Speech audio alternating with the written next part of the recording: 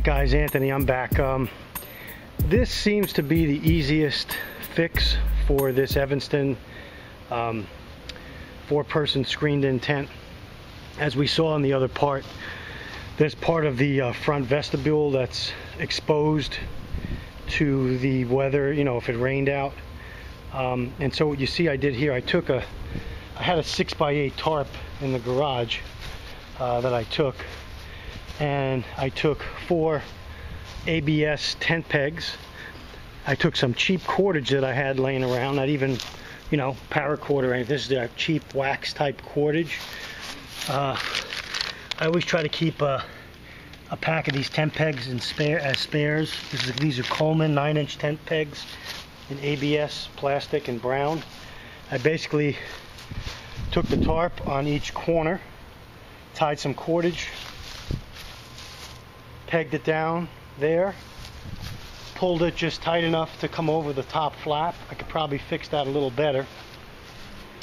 And I did the same thing on the other side.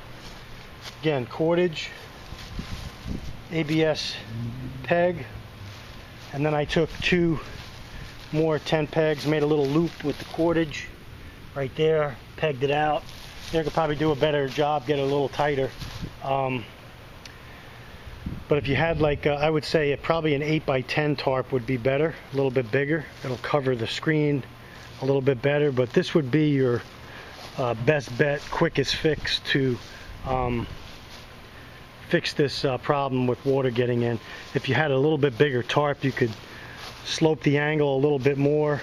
Perhaps on this front part here, use a short trekking pole and do it that way, so the tarp was raised up a little bit. That way you can get it, you can still get in and out of the tent.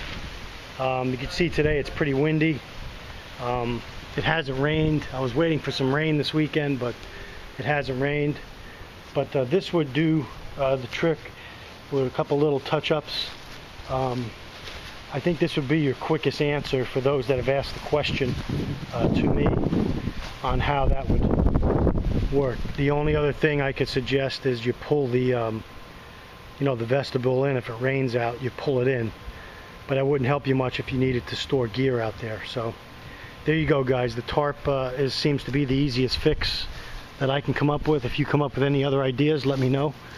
But if you carry an 8x10 tarp with your Evanston tent, you'd be good to go.